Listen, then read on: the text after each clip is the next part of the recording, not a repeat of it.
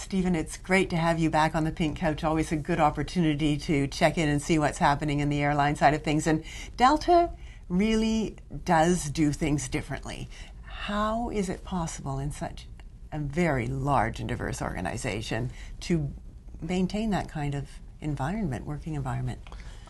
Great question. You know, we're a global company with over 80,000 employees. 80,000. So to harness the energy of 80,000 people to move in the right in one direction is really, really difficult. And internally we have something called a flight plan. So the 80,000 global employees are all aligned to the flight plan to move the business forward. And of course there are elements within the flight plan that are very specific, say to sales, but each individual within the organization knows exactly what's expected from them. So we all work towards the flight plan, and also this element of servant leadership comes into play. So instead of managing the business from the bottom up, which is probably pretty typical, or from the top down, Sure. which is very typical, we manage our business from the bottom up. So do you think, from your perspective, you've had different backgrounds, different careers in the industry, that's an opportunity for other businesses to adopt? How easy would that be? Look, it's not easy to adopt, but certainly if we can do it with 80,000 global employees, you know, certainly a travel agency with 10 employees can certainly make this shift and change in culture. And it's really the culture that drives the business, and ultimately it's the culture that drives the result. And it brings out a lot of innovations, the different ways of thinking and how problem solving, and instead of, well, you say, what is it, getting to yes? Yeah, so internally we have this statement of how can we get to yes? So instead of taking the no route, which is obviously the much easier way to do it, we sit around the table collectively and we say, how do we get to yes? So it's really powerful. It really is. It is very powerful. Now, for yourself, you in Canada are dealing with 4 different brands. Yes. How do you do that? How do you prioritize? I keep telling friends and family and anybody who'll listen that it's a little bit like working for the United Nations. So of course I'm Canadian. I report into an American carrier, so I've got great US colleagues, but we also represent our joint venture partners in the market, Air France, KLM, and Alitalia.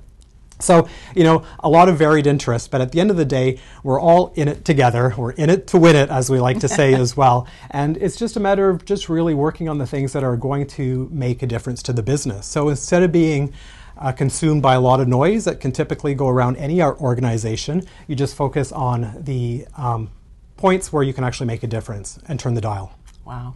And so how is the current, rather problematic season shaping up?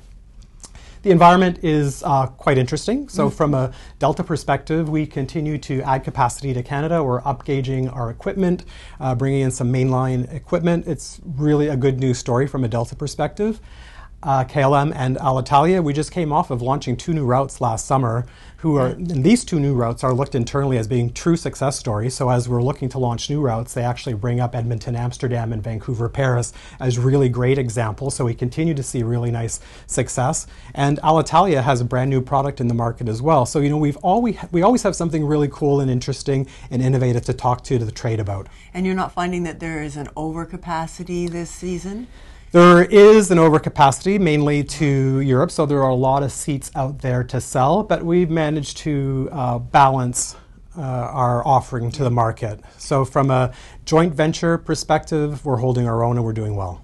And is there more, do you see more of a demand for incoming traffic, even from the States, but from Europe as well? Yep, so you would think that with the low Canadian dollar, Canada's obviously now quite a interesting market for people to come travel to, and so we're certainly seeing that from not only the US but also from Europe.